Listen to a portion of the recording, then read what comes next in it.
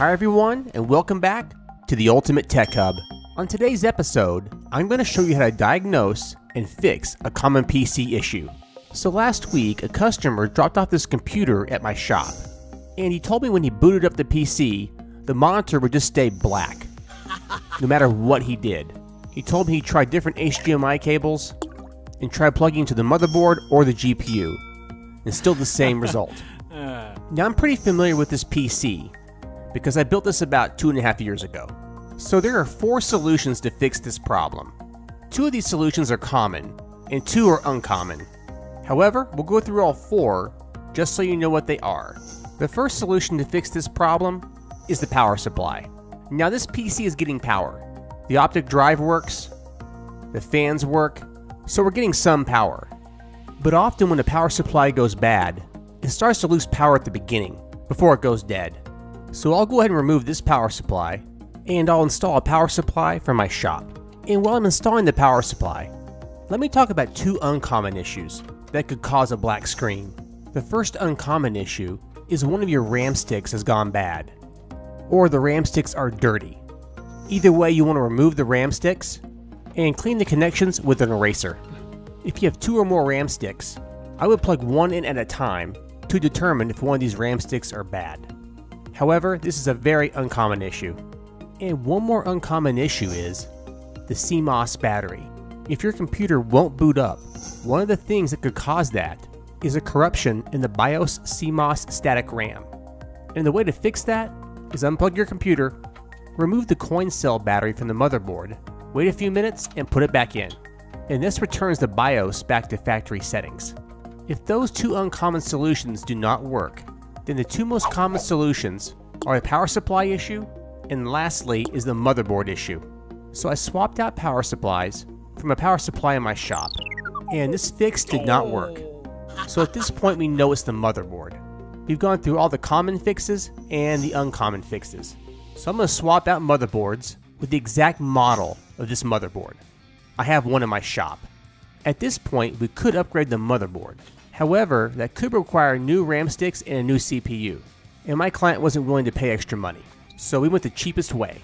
And swapping out an exact same motherboard is pretty simple. Just remove the old CPU and RAM sticks from the old motherboard. You can even take a picture of the wiring of the motherboard and use that for a reference when you reinstall the new motherboard.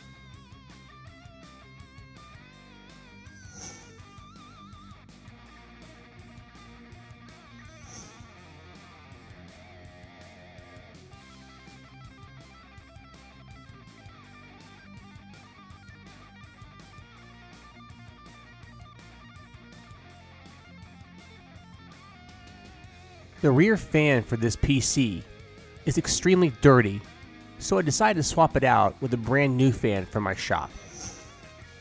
Okay, now the motherboard is installed. Everything is plugged in.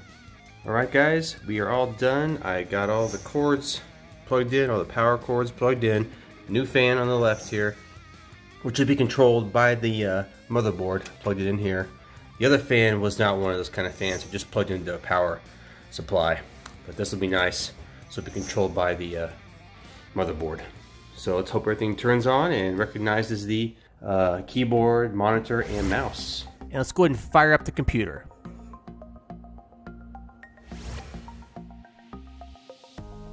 And now the motherboard is booting up.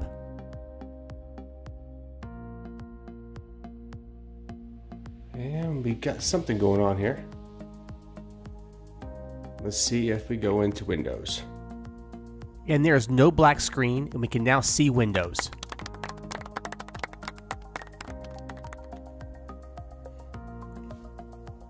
Well, while this is getting the devices ready, I just want to say thank you guys for watching. This is a common problem. A lot of times this issue is usually a power supply issue.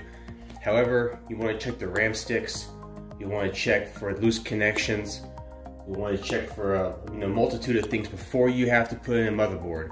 And but a lot of times motherboards do go out for various reasons, and I feel this one went out because it was very dirty, and my customer said that he had gotten a power surge, and that was never the same since.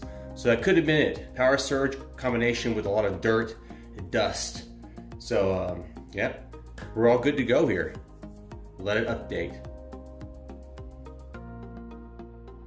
Success. So guys, I hope this helps you diagnose and fix the same issue. If you have an issue with a black screen and your motherboard booting up, follow all these steps. Well guys, we're all done here.